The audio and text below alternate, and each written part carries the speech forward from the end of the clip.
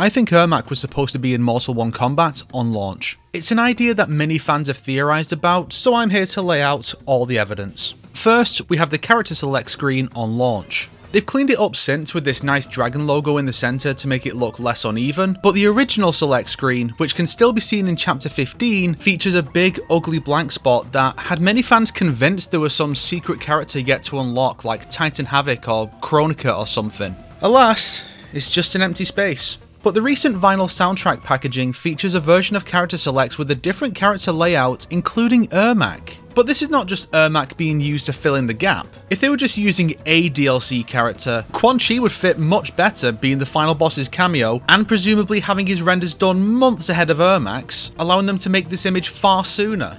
Additionally, as soon as fans saw the new Ermac in the Kombat pack reveal, his ugly face and lack of mask were immediately picked up on and picked apart. This led to a new mask being added to his DLC incarnation with a variety of alternatives as his gear, potentially dictated by the backlash. All of Ermac's renders for his DLC release feature the default mask, including his select portrait. The mask is not present in this image. If they were just adding him to fill space, why would they use an original render without the mask instead of the final one? Because this is an older render that predates his DLC reveal and the subsequent mockery. Mockery that is highly reminiscent of the last game's Kombat pack reveal. In case you forgot, when the Joker was first shown off for MK11, the fans were not kind to his design. The final version looks great, but that reveal version looks awful. And why did he look so bad? Because it was a rush job. Ash Williams from The Evil Dead was supposed to be the third guest alongside Terminator and Spawn, but something happened that prevented him from being included, and they had to rush out a design and CGI model for Joker for the trailer. Ermac has that same vibe, albeit likely with a finalised design already in place for story mode.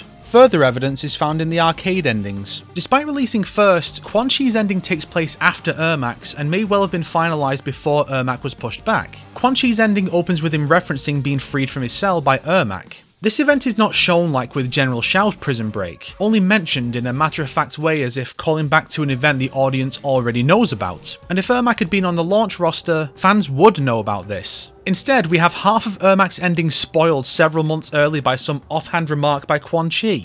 Really gives the impression that the team didn't double check the two endings before finalising the release order. Additionally, Ermac's mask is nowhere to be seen in his own ending, suggesting the artwork was already finalised long before he was released, say, before his unveiling. Otherwise, why wouldn't it be included to help separate his Jared and Ermac personas? Invasion's audio leaks back during Season 3, describing an Ermac Mesa boss for Season 4, despite Ermac releasing with Season 5, which must have been planned months in advance. Melina has created the perfect Ermac. And with how rushed the DLC has been thus far, with that huge delay for Peacemaker and Season 4, and with no DLC fighters being included in Invasions at all until that season, if Quan Chi wasn't ready for the season he himself launched with, I doubt Ermac was anywhere near ready a month in advance of his launch. But if he was planned to be on the base roster, he could very easily have been a Mesa boss. Data for Ermac and Quan Chi being playable in Chapter 15 was uncovered back in October. While Quan Chi lacks facial animation and a full English voice set, Ermac seems fully complete. This includes good Shang Tsung's animation. Hurry, Quan Chi! Hurry, Ermac! Why would the fourth DLC fighter have more work done than the second? Especially when the DLC fighters are not playable in this mode.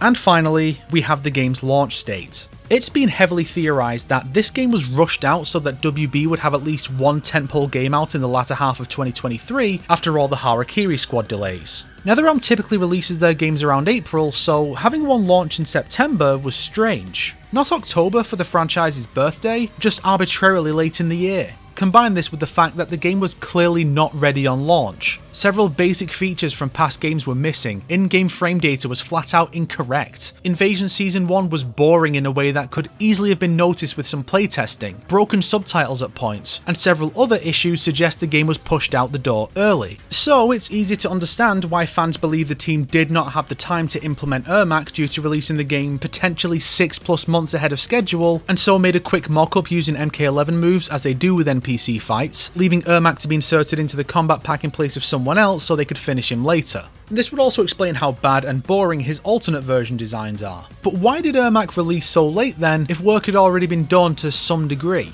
best guess, he just took the other character slot and the order never changed. If they planned Harumi for instance, it makes the most sense to view the order of Quan Chi, Harumi, Takeda, and put Ermac in place of Harumi and not in place of Quan Chi, and move Quan Chi from before to after Peacemaker. Plus, depending on how far in advance DLC costumes are planned, maybe pushing Quan Chi back to the season his DLC costume released was considered a bad idea. Plus, it's just neat to have Ermac's time in the spotlight overlap with his voice actor's birthday. Honestly, I think it's a pretty open and shut case. Ermac was supposed to be on the base roster, giving us a nice even 24 characters to fill 2 full rows of 12. WB's other big live service flop was delayed into 2024 from its planned 2023 release in May, along with the pulling of Multiverses a month after that, prompting WB to force NetherRealm to wrap up development on their game to release it far ahead of schedule to have more than just Hogwarts Legacy and some mobile games and ports released in 2023. This would also explain why they released 2 Mortal Kombat games in the span of about a month. This major release was then revealed rather unceremoniously outside of any big event like the Game Awards. This meant NetherRealm had to stop working on Ermac to get as much of the game ready as possible, despite not having nearly enough time to do so. Some devs cobbled together a mock-up moveset from existing assets and programmed Ermac as a story NPC, and an existing Combat Pack character was replaced with Ermac just in time for the DLC reveal in July. The devs then took advantage of the delay of Ermac to make him one of the coolest renditions of the character, and that's where we are now.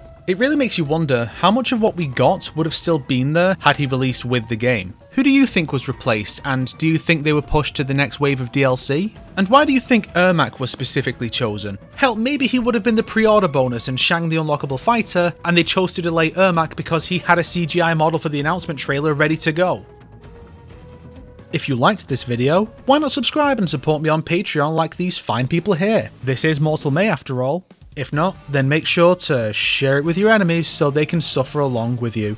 Today's recommended video is You Are Ermac in MK1 First Person View by Shah, because I saw it in my sub box as I opened YouTube to find a video to shill here. 'Twas destiny, I tell you.